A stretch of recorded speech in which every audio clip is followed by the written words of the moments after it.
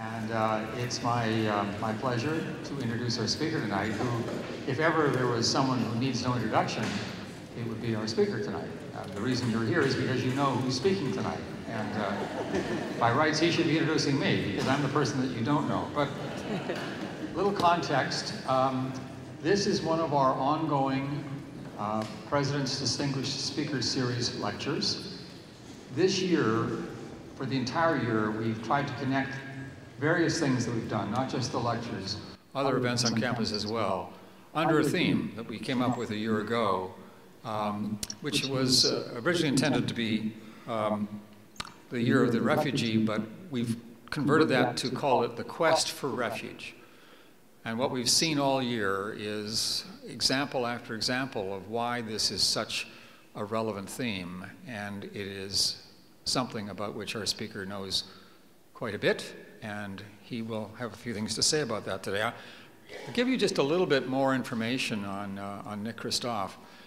He's been a columnist with the New York Times since 2001, so that's a long time to be on the editorial pages. Interesting gentleman, grew up on a farm just outside of Portland, Oregon, went to Harvard,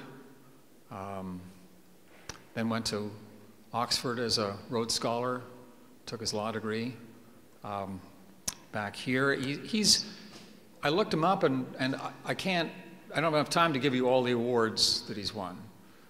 7-time finalist for the Pulitzer Prize, and twice winning the Pulitzer Prize. You know, everyone from Bill Clinton to Desmond Tutu has something to say about Nick Kristof, and it's all good stuff. He's been called the conscience of international journalism.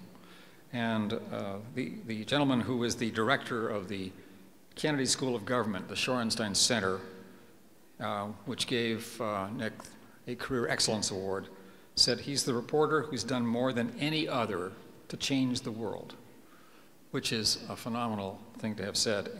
And for the benefit of our younger audience members, what is really impressive is 1.5 million followers on Twitter, the most of anybody not named Kardashian in the world. So it's my pleasure to introduce to you Nick Kristof.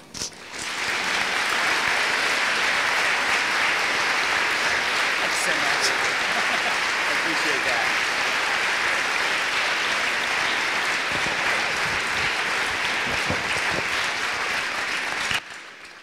Thanks so much.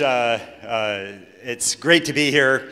I've had a chance to spend some time with some students and faculty here, and we've had great conversations solving many of the world's problems. Afterward, I look forward to taking your questions, and we can solve those remaining ones that we haven't previously resolved. So please do put me on the spot in a little bit. And also, I mean, I really admire the fact that Roger Williams is not just examining these issues of refugees, but also in some ways trying to help make a difference with them. And if you don't know, the university has agreed to sponsor 4 Syrian refugees in the fall, which is just a really wonderful, beautiful step.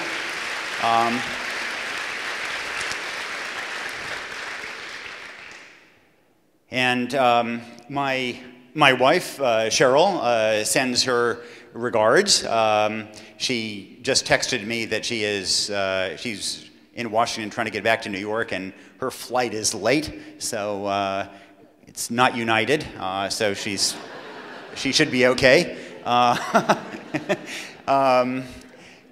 People are sometimes curious how it is that a New York Times columnist, and maybe a man to boot, should so often be writing about and engaged in these global human rights issues, whether it's refugees or women's rights around the world. And let me explain a little how it is that, that my career journey ended up taking me in this direction. And it begins when Cheryl and I were based in China. That's Cheryl and me in Tiananmen Square a few months ago. Well, that wasn't polite. Come on, Rhode Island people are supposed to be incredibly polite and hospitable. One way of gauging that picture is that our eldest son, who's on my shoulders there, he's in graduate school right now. So it just underscores how quickly kids grow up in just a few months. But when we were in China, you know, I started off writing the standard pieces about governments doing this or governments doing that or exchange rates, this kind of thing. And then I began to see in very human terms in China and around Asia what happens to individual people. And not just the dissident who is crushed by the system, but much more broadly what happens to very ordinary people. And in Asia, they were often disproportionately women and girls. And in particular, one, not exactly an epiphany, but something that kind of woke me up a little bit, was an occasion we were writing about how there were so many girls who were having to drop out of school in China because they were girls, because a daughter was less important to educate. And so we were looking for a particular person to make the poster child of this phenomenon. How many of you have been to China? Anybody been to Hubei province in the middle of the country? Maybe? In 1990, we traveled to the Dabia Mountains in Hubei, very poor area, and particularly so back in 1990.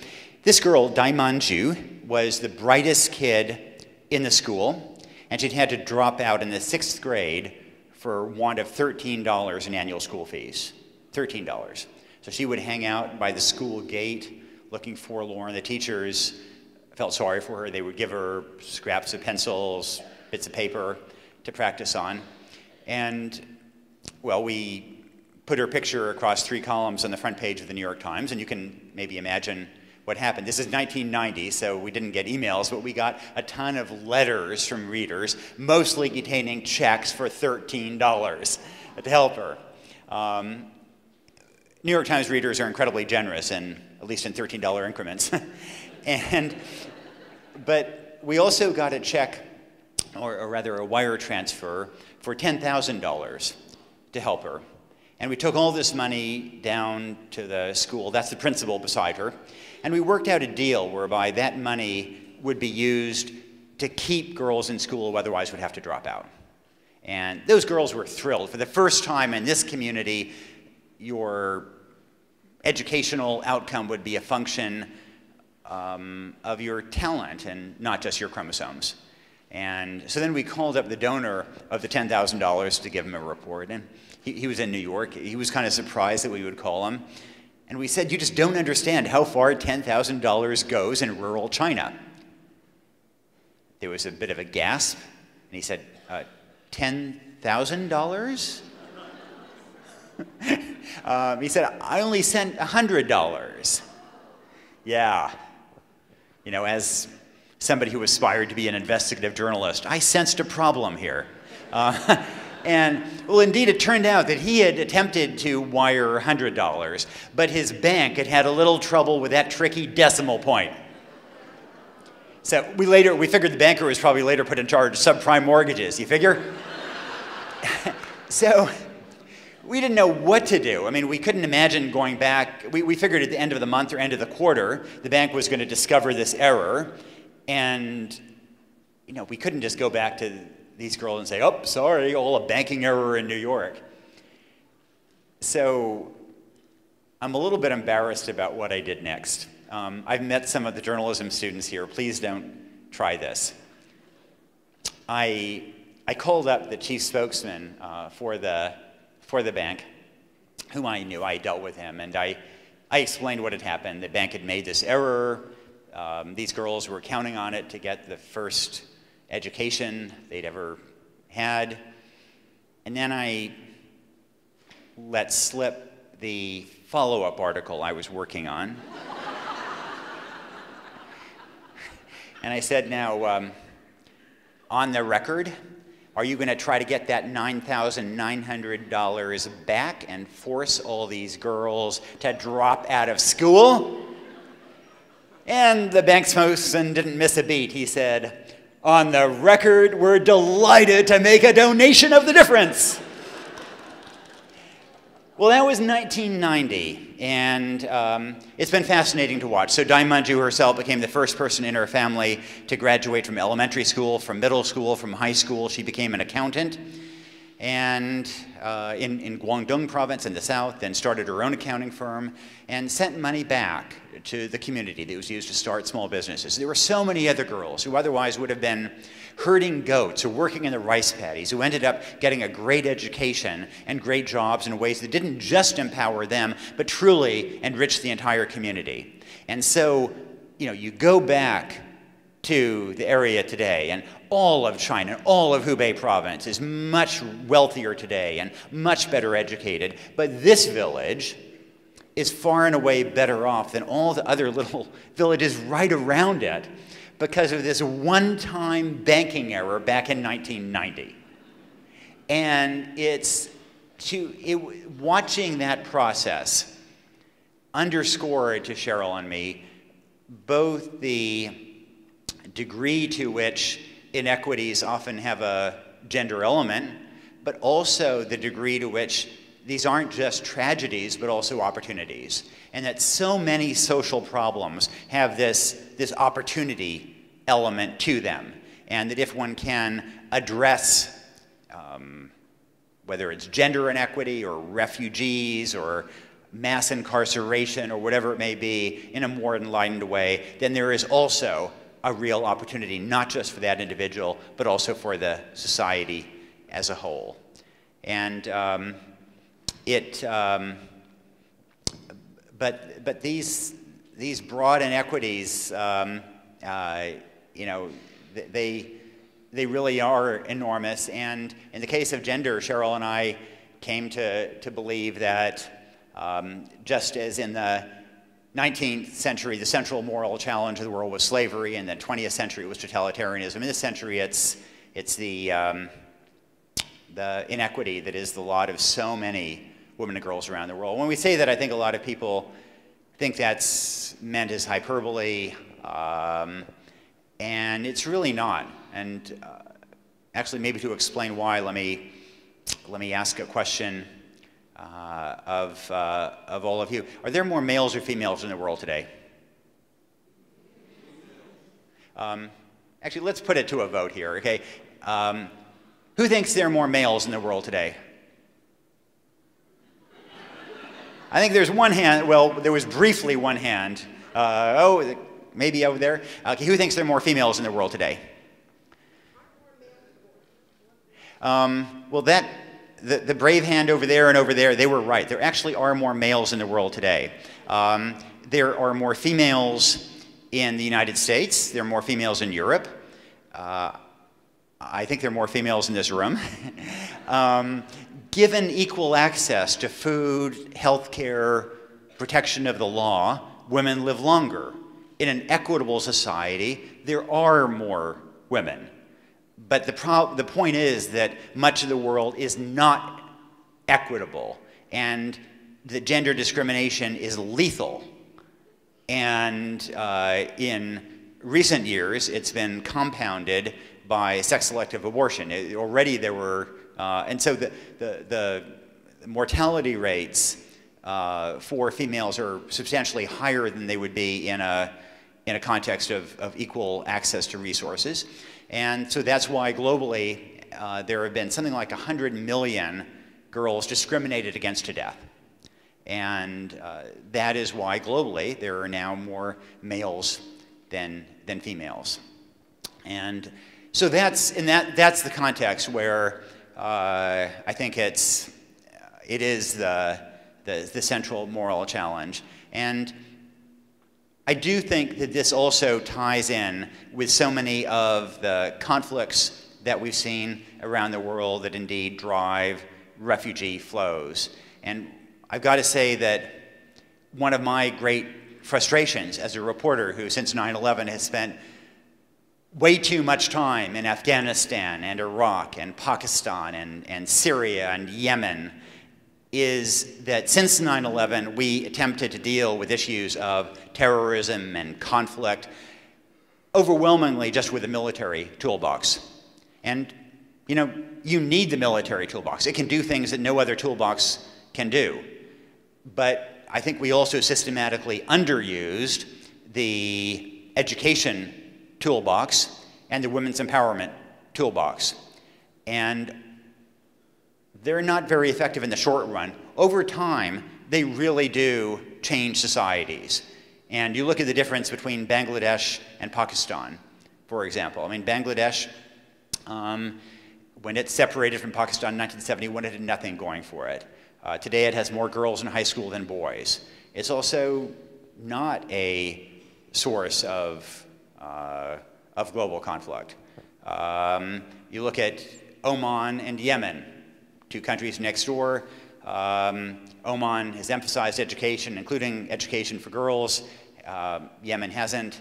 Yemen is today a collapsed state in civil war. And it's not just about education, it's not just about gender, but it is a reminder that to create more stable societies globally, to deal with the root causes of some of the issues that we're talking about, that it is so important to rely not just on drones overhead, but also on education and on empowering women. And again, one of my huge frustrations has been this is something that terrorists understand intuitively. Why do you think the Afghan Taliban throws acid in girls' faces? Why does the Pakistani Taliban shoot Malala in the head?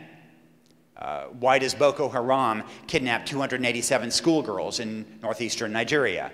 Because they understand that in the long run, the greatest threat to extremism is not necessarily a drone overhead, but is often a girl with a school book.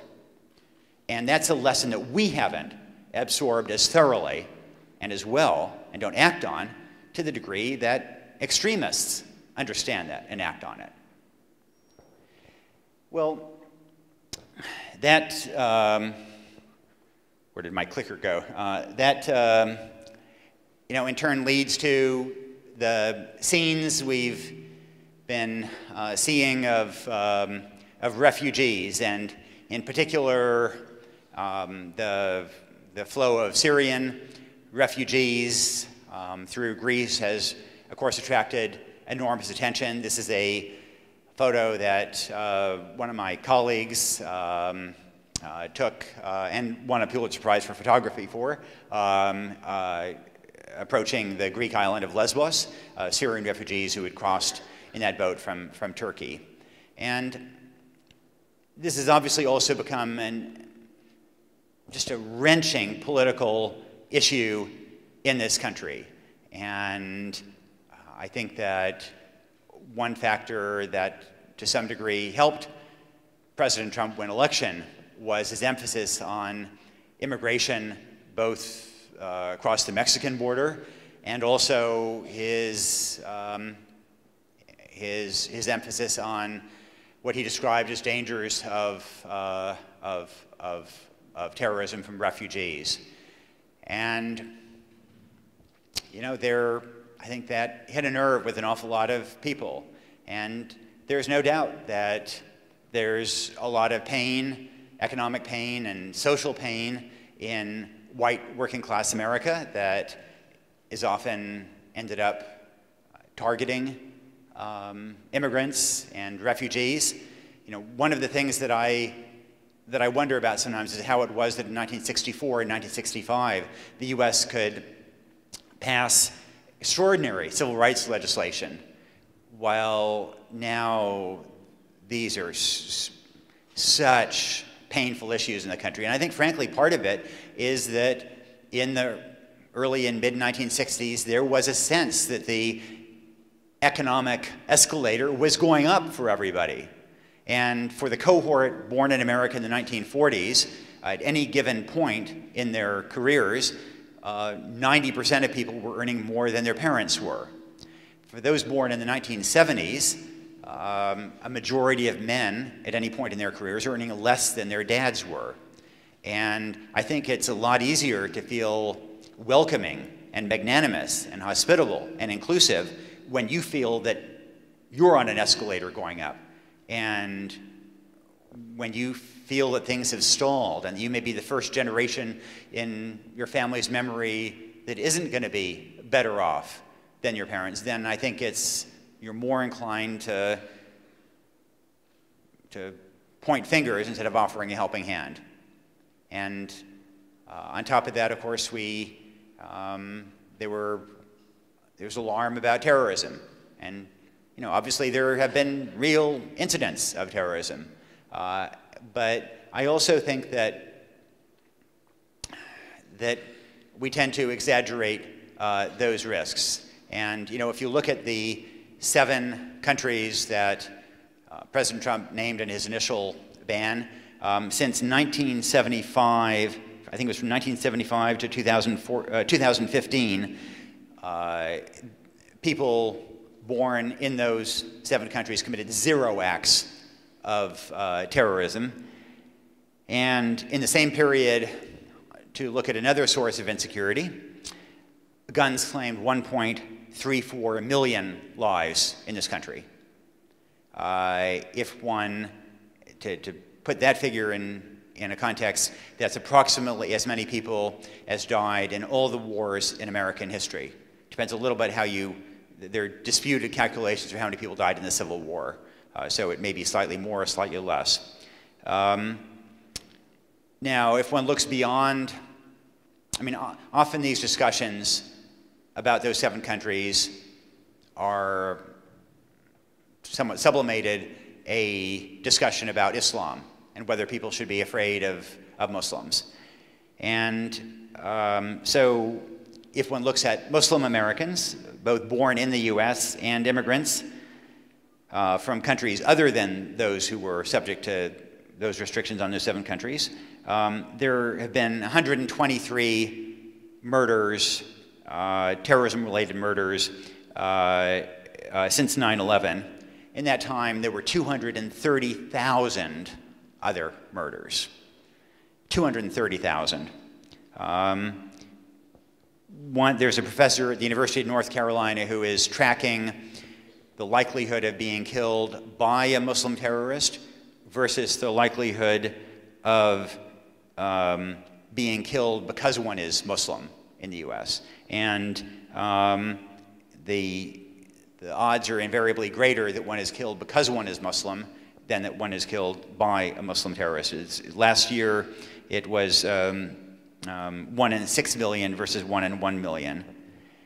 And, so at the end of the day, yes, there are terrorism risks, and one can't exclude the possibility that somebody who is brought in is going to commit some violent extremist act, or that their child will. But as we think about risks to Americans, and every given year, ladders kill more Americans than terrorists do. Bathtubs do. Husbands kill so many more people. And I just think we need to be able to understand that, of course, there are risks, but weigh them against various other ways to improving security around the country. Universal background checks before acquiring a weapon would improve security.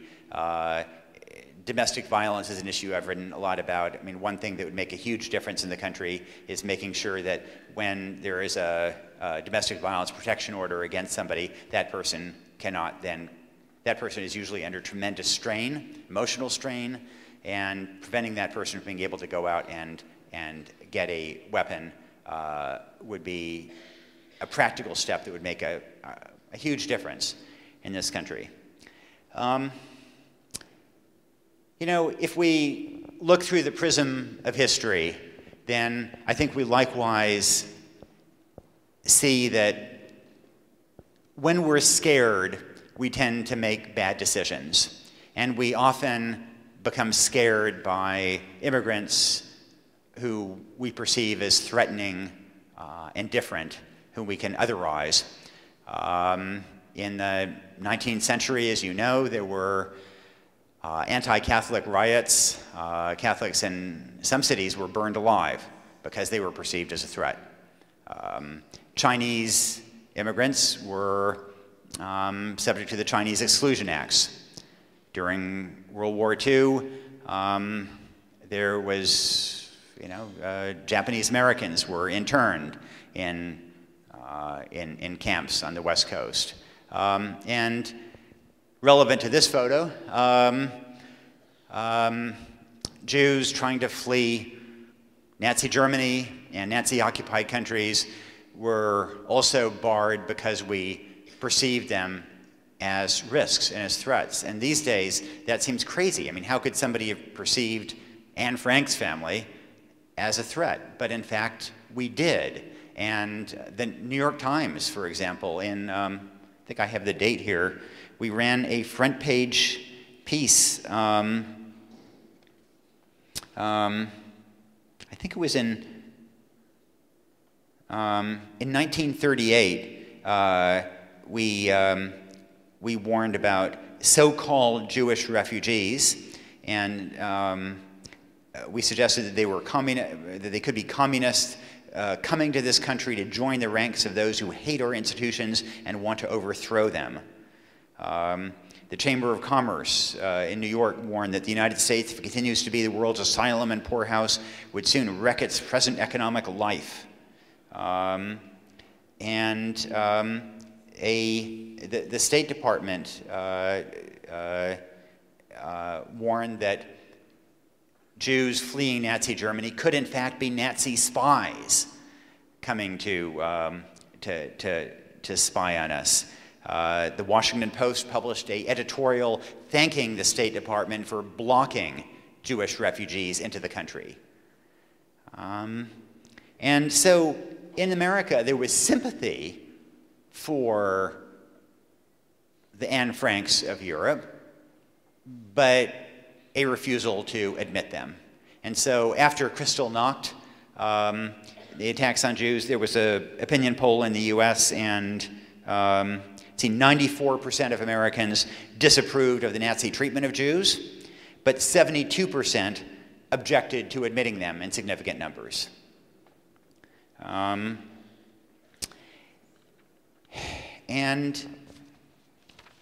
I think that something similar happens whenever we feel frightened and fearful, and that we otherize people who come from a different context. And someday, I think, we will regret the way we have acted vis-a-vis Syrian refugees and others. And, Canada is an interesting approach that has differed from that of the US and so many other countries. And it's interesting that, Canada historically was as xenophobic as any other country. There was a white Canada immigration policy through the 1950s.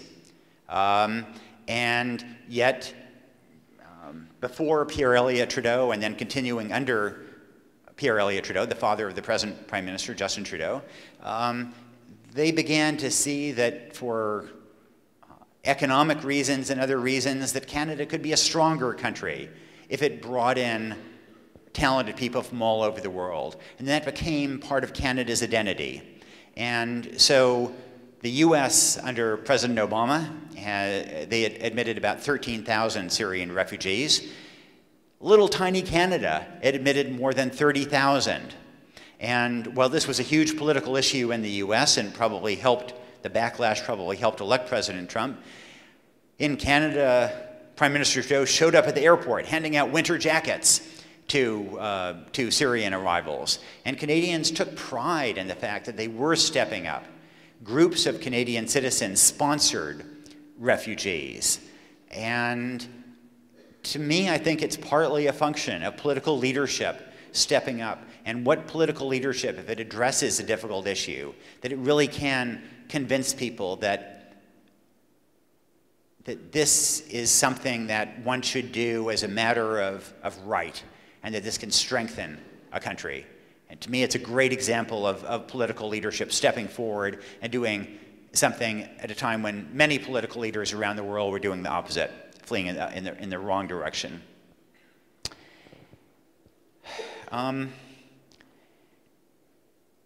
It's not just, we've often focused in this country on Syrians, but there are so many folks who have been fleeing from all over. You may know, I spent a lot of time reporting on Darfur, and to me, the images of Darfur are kind of seared in my memory, and I think one of the mistakes that we in journalism made is that we didn't often humanize the people who are refugees. And so let me talk about a few of the Darfuri refugees who I encountered, who I just so deeply admire. This is a woman who was, she couldn't walk, and so when the Janjaweed militia attacked her village in Darfur, everybody was running away, but she couldn't flee, and her husband refused to go without her. He stayed behind. And so when the Janjaweed militia saw him there, when they got to that hut, they started a fire in the hut, and they threw him on the fire. She jumped on top of the fire to try to put it out with her body, and he had stayed behind to save her. She now saved him. The Janjaweed were embarrassed, and they said, oh, they'll die anyway, and they left. And boy, I mean, that courage and strength just left this incredible impression on me. This man in another Darfuri village, the Janjaweed, caught him. They held him down, and they gouged out his eyes with a bayonet. And the point of that is precisely to create refugees. It's to terrorize populations, and that is something that regimes do. Why does President Assad in Syria drop sarin gas on a village? It's not that it is some magic military tool, it's because it terrorizes people, and it drives them away. And for those people in that village, what course do they possibly have when people are having their eyes gouged out or being burned alive in fire, or being burned alive in fires? There's also sometimes a tendency to think of refugees as helpless or just victims. And one of the things I've learned from interviewing so many Syrians and Darfuris and Eritreans and Iranians and Pakistanis and Haitians and Salvadorans, Guatemalans, Hondurans, so many others, is that these people are not helpless flotsam. They are incredibly courageous agents. And this woman, Suad Ahmed, was one who I think about all the time. She was driven out of her hut. She was in a refugee camp, and the Janjaweed militia was circling the hut, the camp periodically, but people needed firewood to cook, and the women would go out to collect the firewood. And I remember asking somebody, well, why don't the men go out? And the villagers explained to me that when the men go, they're killed. When the women go, they're only raped. So Suad went out one day to get firewood with her 15-year-old sister, Halima. They were gathering the firewood and they saw in a distance the Janjaweed approaching on horseback. Suad told her sister Halima, run back to camp. And then she made a diversion of herself, running very obviously in the opposite direction to save her sister. And it worked. The Janjaweed saw her, they ran after Suad, they caught her, they brutally beat her. 8 of them gang raped her. When the Janjaweed left, the villagers went after her, they found her, they took her back to camp. And she was telling me this story, but in a culture where rape is extraordinarily stigmatizing. And I wanted to be able to repeat this story, to use it in the New York Times, but I wanted her informed consent. And it's very hard to figure out if you have the informed consent of somebody who doesn't understand what the New York Times is, who doesn't understand the internet. And so I was kind of pushing this consent issue, trying to make sure she understood. And she kept saying she did. And so finally I asked, why are you willing to let me use your story? Why are you willing to let me take your photo? And she said, this is the only way I have to fight back against those people who did this. It's the only way I have to fight back, and I want to fight. And so I thought, okay, that is consent. And I so respected her courage and strength in a context where everything else was being taken away from her. And, I just want to also emphasize that the conversation about refugees and immigrants is so often limited to just a few countries. This is a global issue. And Central Americans haven't gotten much attention. But there is a huge, huge issue with Central Americans coming into this country and coming into Mexico. These days, the net flow between Mexico and America is actually in the direction of Mexico. There are more Mexicans leaving the United States for Mexico than the other way around. But there are many people who are fleeing Honduras, El Salvador, Guatemala, because the gangs control so many of those places. I talked to one Honduran girl who, I think she was 14.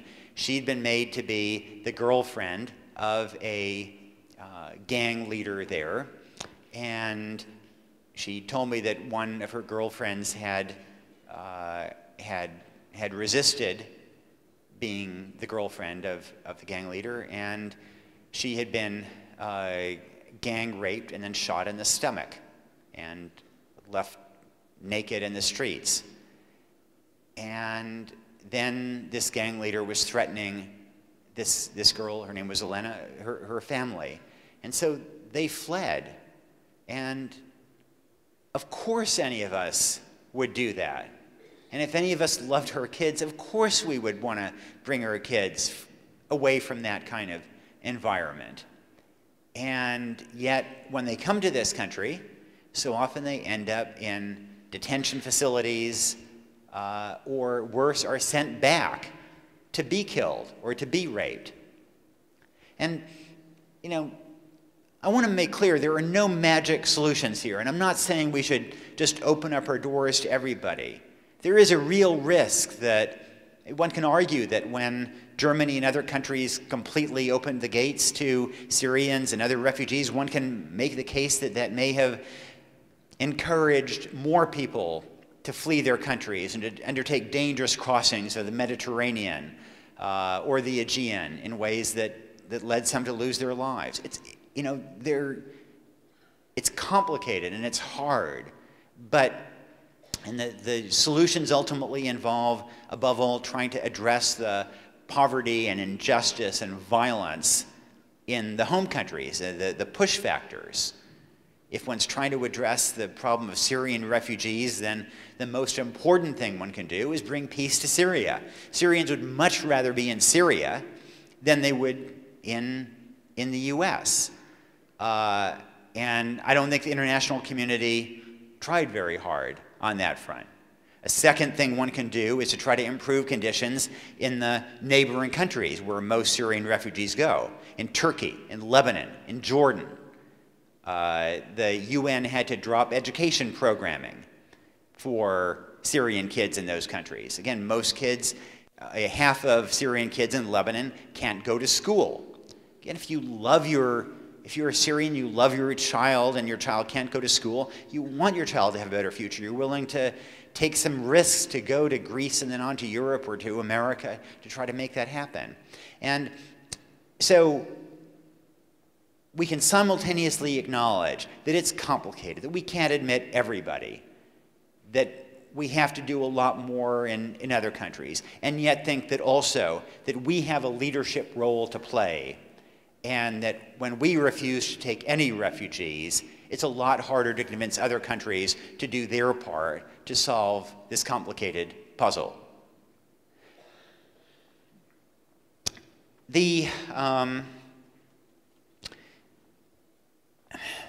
At root, I think the problem with refugees and with immigrants, with so many other sort of social justice problems that we face, has to do with otherizing people who we think are different.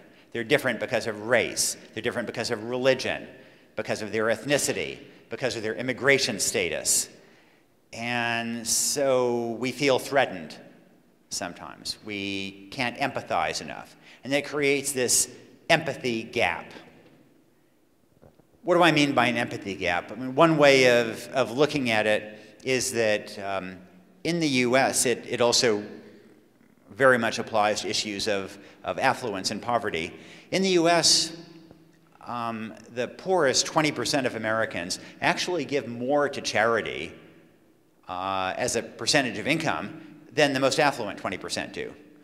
Doesn't make any sense. Affluent Americans aren't any less good or decent or compassionate than poor Americans. So why is it? It seems to be because if you are affluent in America today, then you are, to a considerable degree, insulated from needs, from people who are at disadvantage. In contrast, if you're poor in America today, then every day you encounter people needier than yourself. Confronted by that need, when it has a human face on it, then you reach into your pocket and help. And it also becomes more complicated because when one is insulated from that need, it's also easier to come up with narratives that try to explain this otherizing or one's own lack of empathy. And so in a context of poverty, it becomes about how poverty is all about personal responsibility. In a context of immigration or refugees, it becomes about how insecurity is all about Muslim terrorists. Or even in context of domestic crime, it becomes about how either the economy and loss of jobs or crime is all about unauthorized immigrants crossing the border. And taking really complex issues and turning them over through these stereotypes, through that filter, in ways that create this empathy gap. Everything is complicated with race as well. There's a lot of evidence that the problems of racial inequity are less about conscious, racist, deliberately trying to discriminate, and much more commonly about well-meaning people who intellectually believe in racial equality and yet behave because of unconscious bias in ways that perpetuate discrimination. And there have been study after study in which people look at resumes, and it's exactly the same resume, but the one that has a name that sounds like a white guy, people think, oh, that's a pretty good resume. Yeah, he's a pretty good fit in this organization. And the exact same resume, exact same qualifications with a name that sounds black, people think, not really qualified. Maybe apply again in a few years. Same thing with gender. The same resume coming with a John at the top. Men and women alike think, oh, this person is highly qualified. Same resume with Jane at the top. Men and women alike think, not so good a pick. And I do think this unconscious bias plays deeply into so many of these issues, including immigration. And there was one of the studies that I found most interesting actually involved the NBA. And some economists looked at foul calls by NBA refs. And you'd think these are televised games. The refs are incredibly well trained. If there's any place where there's, bias is going to be eliminated, it would be those games. It turned out, in fact, that NBA refs are more likely to call personal fouls on players of a different race than they are, and often enough to change the outcome of the game. And you think if this happens with, NBA refs with such training, then what hope is there for a policeman who's making a stop on the road, for a principal who's trying to figure out which of, whether the black kid or the white kid started a fight and who to expel, or somebody at a job context, who to hire. But there's a little more to the story. After that study came out about the NBA was furious. They argued that this study was, completely preposterous. They commissioned their own counter study, which showed that there was no problem at all. And then a few years later, the original economists who'd done the study, they came back and they did a follow-up. And they found that actually this time, that racial bias had indeed disappeared. And it seemed to be that once those refs were aware of the problem, and their feet held to the fire, and they thought about it, that actually it was possible to overcome our minds and the way we otherize people in that way. And so I'm hoping that we can have more conversations about these issues of immigration, of refugees, of race, of gender, religion, immigration status, all those things that divide us, that create this empathy gap. And I think if we think about them, and if we can put more human faces on them, then I think it is possible to chip away at that empathy gap. And one of the stories that really moved me, we ended up telling at A Path Appears, sort of involves that empathy gap. It has to do with a African-American kid growing up in rural Arkansas in 1957. Really smart kid named Ollie Neal. Really smart kid, but just a troublemaker. He was fired from his job at a store for shoplifting. He was made as the saintly librarian at his segregated black school cry. Then one day he's in high school, he's skipping English class. He's in Mrs. Grady's little school library, and he's randomly looking at the books, and one book catches his eye. Actually, Ollie later explains to me that the reason this book catches his eye, it's a young adult novel by an African-American author named Frank Yerby, and it catches his eye because he says there's this woman wearing this risque top. And I'm thinking, this is 1957? What does a risque top mean in 1957? But it caught his eye. He looked at it. He thinks, okay, this might be a fun book to read. And then he looks over the checkout counter, and there's a girl in his class. Well, he can't be seen checking out a book. He's a tough kid. Tough kids don't read books. So he puts the book in his jacket and steals it. He takes it home, and he reads it. And it's kind of the first novel he's read. And he really enjoys it. He returns it to the library about a week or so later, puts it back on the shelf, and he sees another novel by Frank Yerby. So he steals that one. And again, it's just a terrific read. He's kind of flabbergasted by how fun reading can be. He eventually returns it, and he notices there's a third Frank Yerby novel he hadn't seen before. He steals that one. This happens 4 times. It turns him into a reader. And so he ends up graduating to more fiction, to more literary fiction, to current events. And as one of 14 kids going to this segregated black school in the middle of nowhere in Arkansas, he manages to go to college. From there, he goes on to law school, becomes one of Arkansas's first African-American lawyers, a leader in the civil rights movement, a prosecutor, a judge. That's actually Judge Ollie Neal. Isn't that cool? And then at one of his school's reunions, he goes back and he's sitting opposite Mrs. Grady, and he says, "Mrs. Grady, you know, I just want to thank you because your little library completely turned my life around, but I got a confession. I stole some of your books." And Mrs. Grady says, "Well, Ollie, I have a confession too.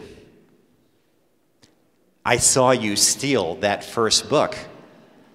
And she explains that she had seen him steal it, and she was so angry. You know, what is this jerk of a kid doing, stealing books that he can just check out? And she was about ready to go march over and yell at him, when in this flash of empathy, she suddenly understood that he was embarrassed to be seen checking out a book. So she let him steal it. And then, even though he was an obnoxious jerk who had made her cry, that weekend she drove 70 miles to Memphis to the used bookstores there to find another book by Frank Yerby.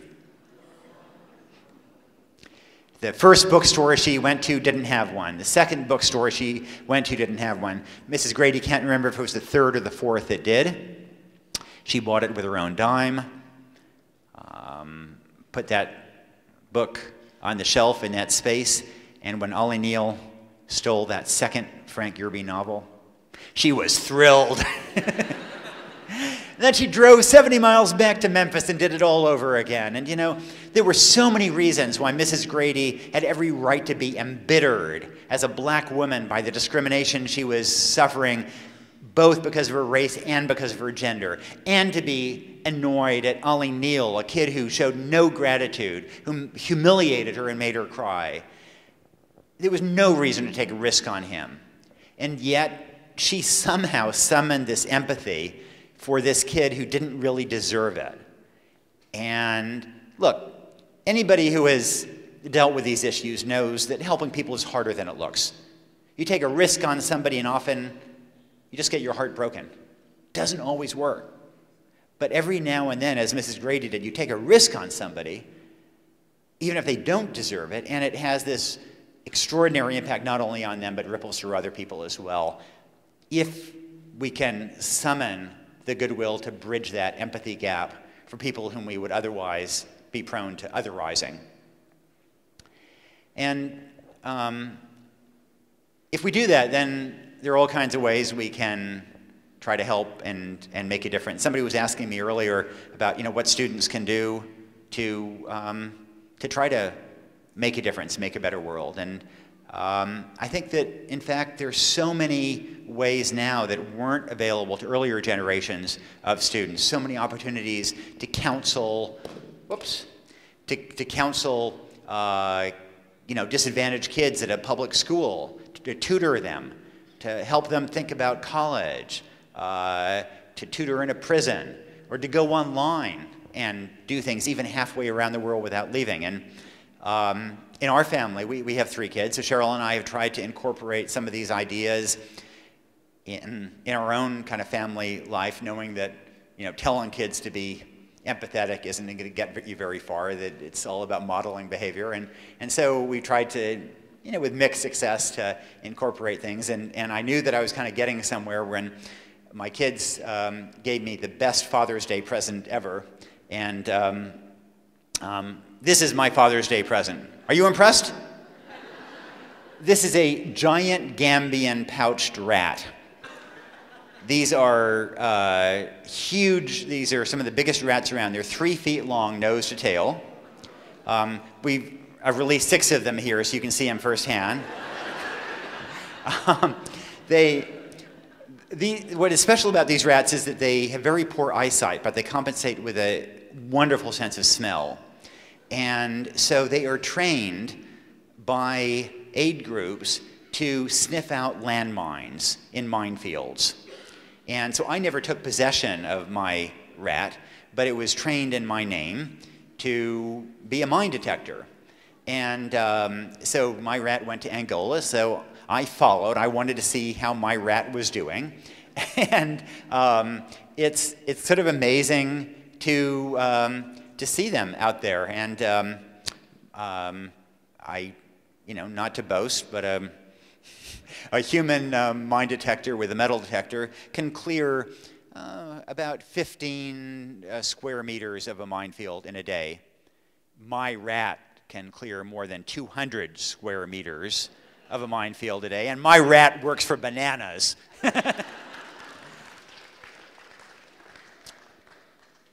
There's so many other ways locally, abroad, that in which people can make a difference and find also a purpose and meaning for themselves. And I want to just leave you with a thought that I think one of the obstacles, one of the ways we psych ourselves out, is we think that the problems today are so vast that anything we do is just going to be a drop in the bucket. And in a sense, there's something to that. It's quite easy to sponsor one child, one girl somewhere to get an education. One girl like Daimanju to get an education quite cheaply. But there are 60 million kids worldwide who should be in school and art. That's not a problem that we're going to solve in this country, in this decade. It's a huge, hard problem. And so to that extent, anything we do is going to feel like a drop in the bucket. Likewise, something similar with refugees. It's fantastic that this university is going to take 4 Syrian refugees and educate them. That is awesome. But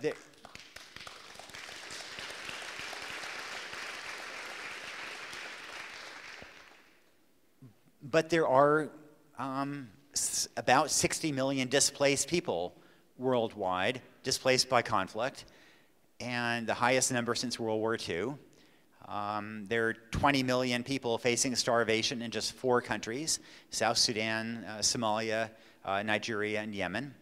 And they will lead to more displacement. These are huge problems. So in some sense, what we do is going to be a drop in the bucket. But I want to leave you with the thought that drops in the bucket do have value. I've become a believer in them. And I've become a believer in them in part because of somebody I know who left an impression on me, Vladislav Kristofovich. Vladislav Kristofovich was an East European refugee, fled Romania, was in a concentration camp in Yugoslavia, almost executed, made his way to France after World War II, could not get a work permit, so was doing jobs illegally, and felt that neither he nor his yet unborn children would ever be fully accepted in French society.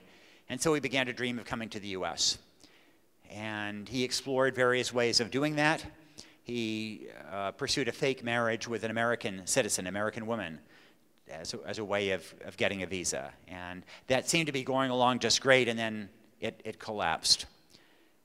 But then he was cleaning hotel rooms illegally without a work permit. And one of the rooms he was cleaning belonged to a young American woman from Portland, Oregon, working for the Marshall Plan. Well, she liked him. She convinced her parents back in Portland, who had never met him, of course, and their church in Portland to sponsor his way to the U.S.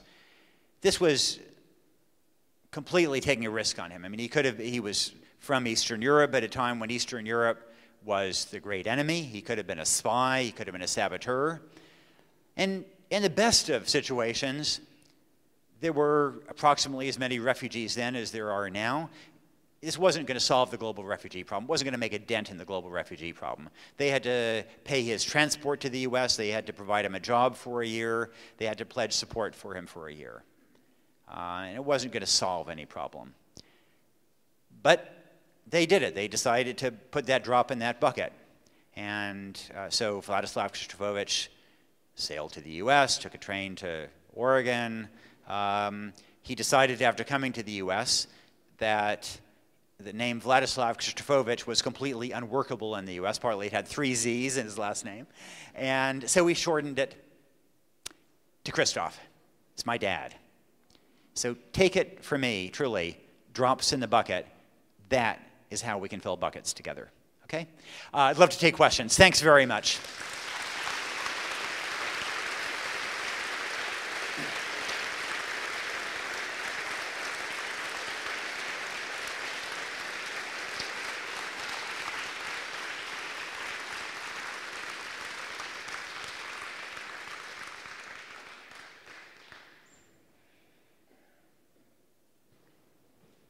Hi, my name is Kayla Ebner.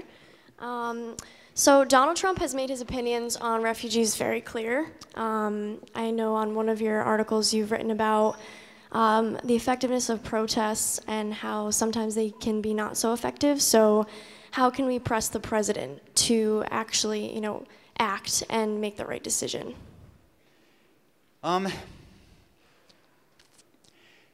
It's true that I think that some of the protest against President Trump hasn't been particularly effective in a couple of different ways. And one is that I think that one of the characteristics has been that a lot of the protests have been symbolic rather than, and kind of feel-good protests, rather than things that are carefully prepared and really aiming for some specific clear ask that is plausible. And I think another problem with the opposition to President Trump is that it has often involved a lot of belittling of Trump voters. And I think it's going to be really important in 2018, if Democrats want to make progress on some of these issues, that they win back the millions of people who had voted for President Obama, for example, and previously, but who in 2016 voted for President Trump. And it's going to be really hard to win those people back if one is simultaneously denouncing them as dumb bigots. And so I think that there's been, those are challenges that one faces. In the case of immigration, I think that a lot of Americans are somewhat ambivalent, and I think they're genuinely fearful of terrorism and suspicious of refugees. And I think that it was interesting to see that, in fact, the response to the initial immigration ban was more resistance than I might have expected. And I think that was because a lot of people stepped up and said that, this is not how we should behave, and we can do better, and we can't take everybody, but we can pursue a legal path, that we shouldn't mistreat people in airports, create this confusion, divide families. I think that likewise in the case of deportations, that some of the most effective stories have been those that humanize the problem in the context of a family. And so you have an American, many of the families being deported, the parents may be unauthorized immigrants, the children are US citizens. And I think that gives pause to some people. These kids are American citizens. You're saying we should deport them too, or make them orphans, or what exactly are you saying? And it's easy for people to be suspicious of a vast group. I think it's harder to demonize a particular person with a name and a face. And so I think you know, we in the media can also do a much better job of humanizing these groups and putting individual faces and stories on them. And I don't think that we in the media did as good a job as we should have in 2016. And I hope that we will do a better job trying to humanize these issues and moving people from categories to make them real and three-dimensional in ways that make it harder to stereotype, harder to demonize, and harder to behave in ways that I think historically we will come to regret. Thank you. Hi. So you spoke about the media taking more accountability in the future with humanizing and preventing the other from being painted onto potential refugees and immigrants coming into the country. What I've noticed a lot on this campus in particular is a blaming of the news media for that stigmatizing persona on refugees. So I was wondering, have you noticed that within your work, that it is something that happens, or is it more something that people try to place blame and then kind of refuse to see the humanizing aspect of the news media later on? You know,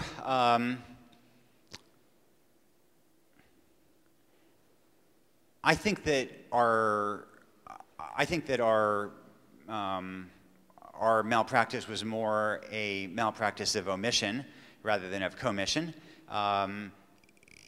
It becomes hard when you figure out how to cover a presidential candidate who is making blanket statements that you feel are unfair and vindictive about large groups. If he's a presidential candidate, one needs to cover that. I think one can then provide more context and balance and fact-checking, and that's where I think we tended to slip up in the context of immigration and refugees, and also in so many other contexts. And I think that was partly because television was desperate for a business model, and President Trump was great for ratings. At a time when everybody was desperate for audiences, he delivered audiences.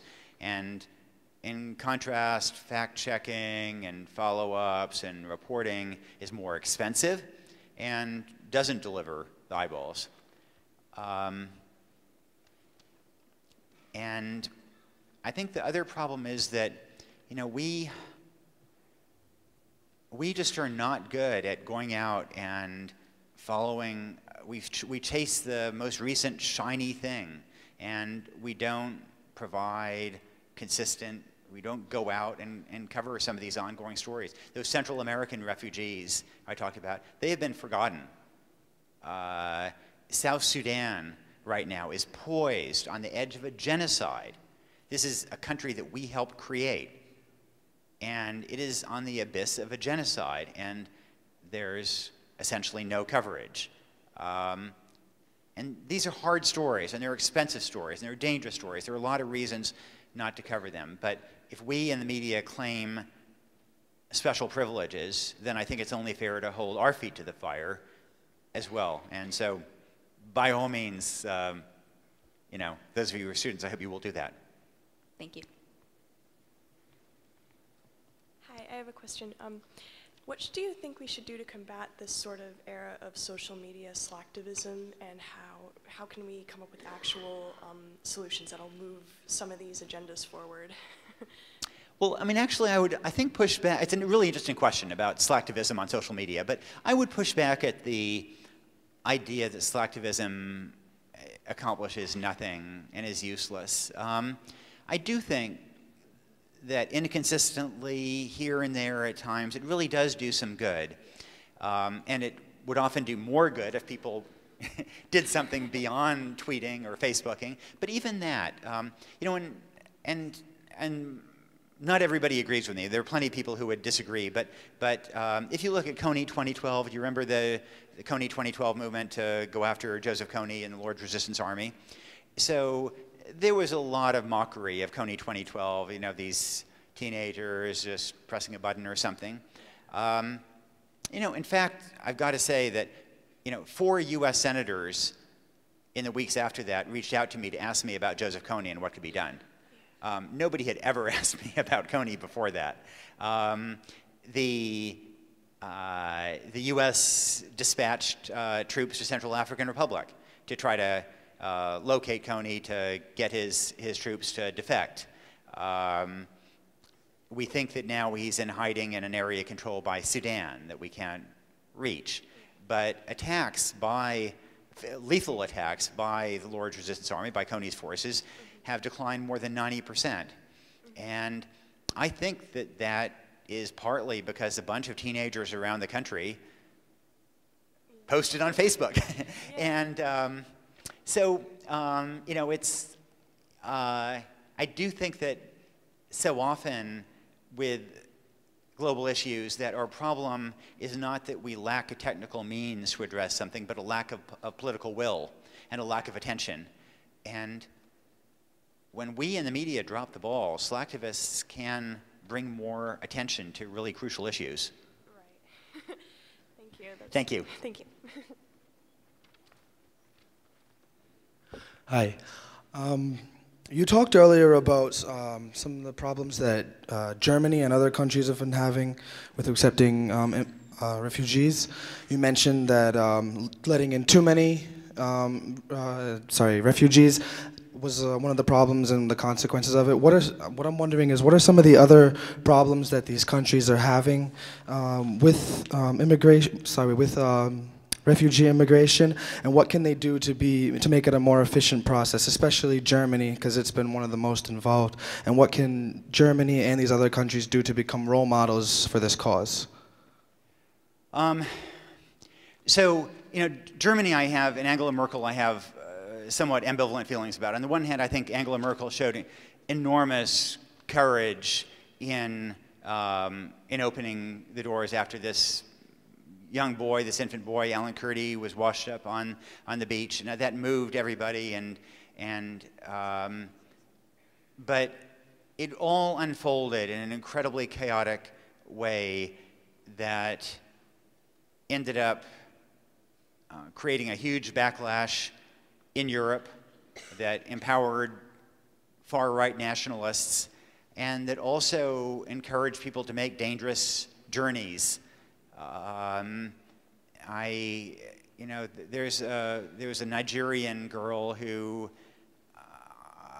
made her way to Libya, and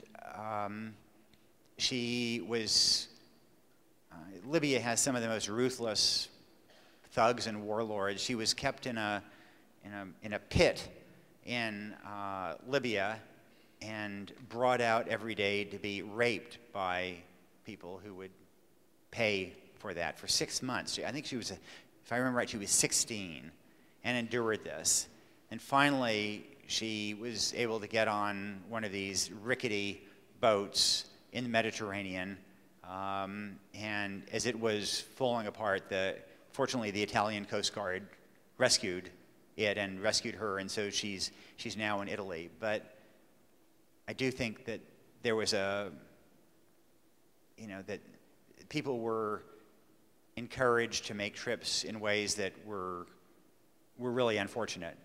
In terms of models of countries, I'd go back to Canada as a place that I think has really kind of handled it pretty wisely and paid a close attention to the public mood.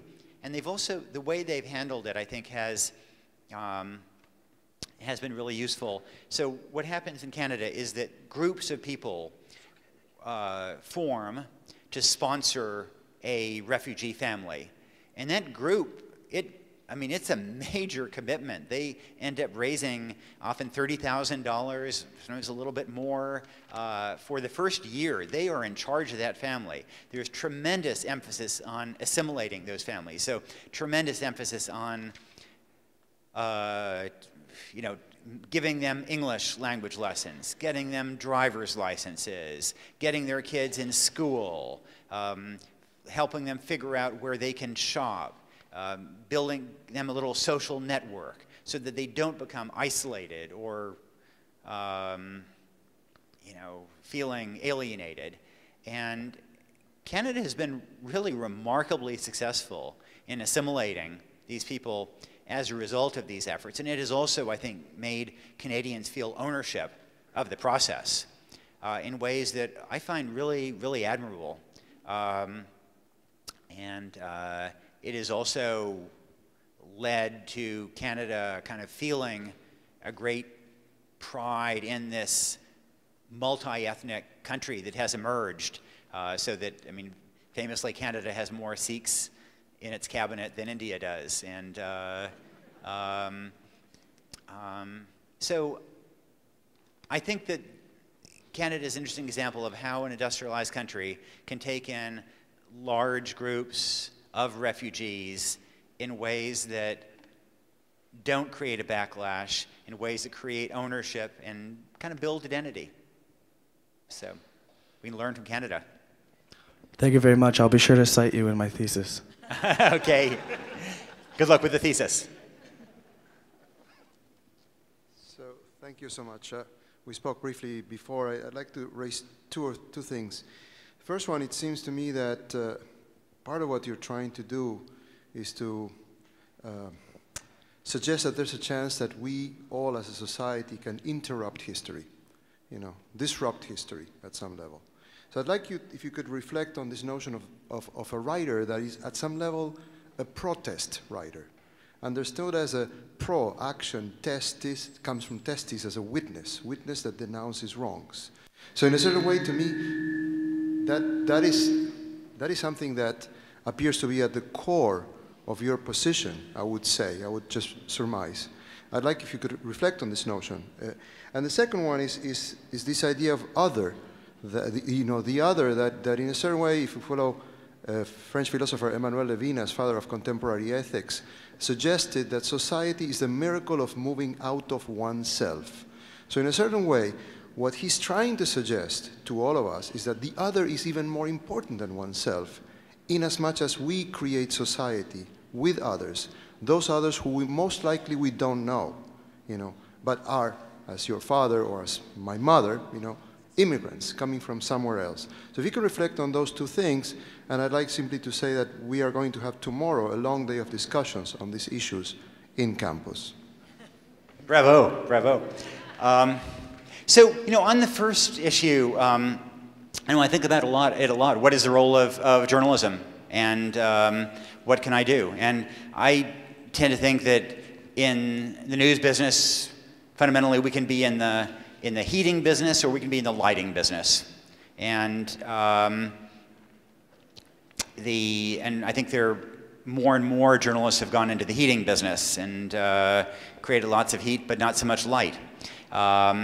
I think that where we have the greatest impact is shining a spotlight on an issue that is neglected and making people pay attention to it.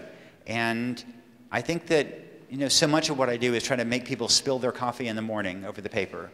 And I do think that I've seen over and over that once people become aware of an issue, a moral issue, then they do respond. And maybe not as much as I would like or as well, but it's so much easier to behave badly toward a place and a people that we're not thinking of, that we don't think of, especially in human terms.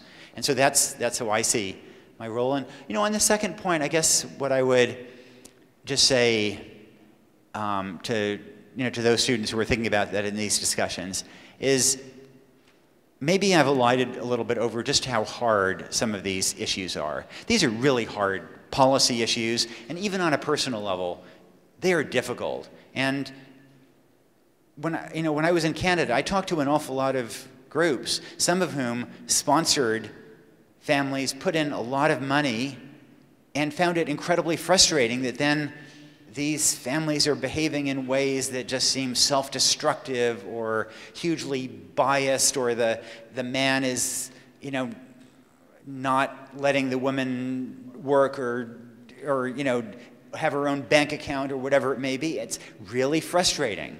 And helping people is harder than it looks. But I also think that at the end of the day, you know, our efforts to help other people have this somewhat mixed record. They have this almost perfect record of helping ourselves. And particularly for students, I think that we talked about human trafficking earlier. You know, huge problem, and that if students tackle that issue, for example, are they going to make a dent in human trafficking in Rhode Island? Well, I hope they will, and I think they might, but it's hard. But I do think that it can be part of their education to encounter very, very different worlds than those that they have. And so I'd sure encourage them, knowing that it's difficult, with the knowledge that it is one way to knit together that kind of society as you described it. So you talked a little bit about guns, and that's an issue that my wife is passionate about, and we've been reading the things that you write, and all that is very persuasive.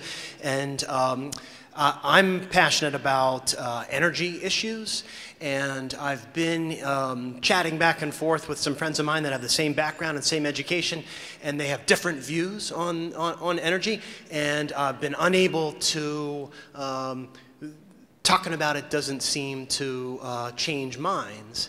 And I'm wondering how often you find people changing their minds, maybe people that are over 30 or under 30, or, and is it possible to talk to your friends and change their minds, even, you know, someone like you is particularly persuasive. So do people change their minds, or do we just have to sort of grow them differently? Fascinating question, and you know, it's one that I've wondered about because I wonder how I use my column. And initially, when I got my column in 2001, I thought, oh boy, I'm going to be, you know, writing about these subjects and enlightening people and changing minds all across America twice a week. And it doesn't work that way. You know, when I write about issues that people have thought about, if I write about Middle East, if I write about guns, if I write about President Trump, then it's very rare that I will change somebody's mind. One exception is I tend liberal, so where I take a conservative position, then fellow liberals are more willing to listen to me and keep an open mind about what I'm going to say. But, and I disproportionately, where I do take a more conservative position, I'm more likely to write about it precisely because I think that that's to some degree where I have more of an impact, and I want to challenge my readers, which often they take as incredibly annoying, but one does what one can.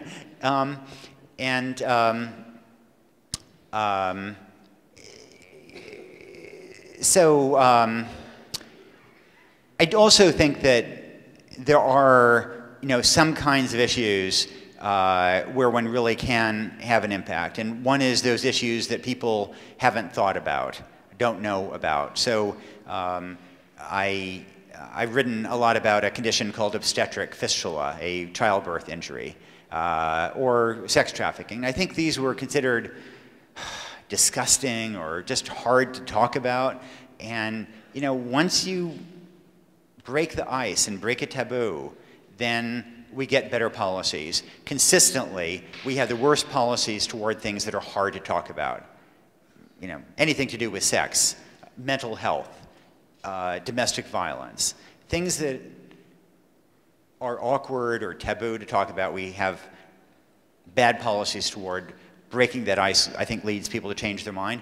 And the final area is areas where one could put a human face on things. And, you know, one thinks about the change in attitudes towards LGBT issues just stunningly quickly. And that was because all of a sudden everybody realized that they had a cousin or a friend who was gay, and that, you know, that person wasn't some kind of evil monster, but just a good person who was, you know, born slightly differently in ways that didn't make them better or worse. And so I think that once there was that epiphany, that just changed attitudes on LGBT issues so quickly. So I think that there is some hope on those issues. I think it's a lot harder on issues that people have wrestled with for a long time. We have room for one more brief question, but before we have that question, a reminder to everybody in the audience, there will be a book signing over here, and now our final question. Thank you so much, Mr. Kristof. Great meeting you earlier and talking about journalism issues. I'm from Gambia. I'm a former refugee, and it's the larger version of the Gambian rat. If you can see. Exactly. So I wanted to ask, I run a refugee foundation that I founded myself. We support refugees that are recently coming to this country. I always grapple with this question as a former refugee and as somebody supporting people newly coming. What should refugees do in this country, both within here, but also outside, to change the narrative, to change the lack of information about refugee issues? Like, for example, currently everybody thinks refugees are Syrians, like what you clearly articulated. What can we do as former refugees or as refugees to contribute to that information flow, to share but also change the narrative and give a better impression and better voice and better outlook about refugees in this world and in this country specifically? Well, Omar, I think you've been exemplary in, in providing sort of an answer, and your own efforts to start an organization to deal with refugees, your efforts in this community, I think, are important in reminding people that refugees aren't a drain on a society, but ultimately enrich it. And I think that where problems arise are where refugee or immigrant communities become isolated and not intertwined in the larger context of that society, but in their own little ghettos, whether geographic or cultural or whatever else, and don't intermix.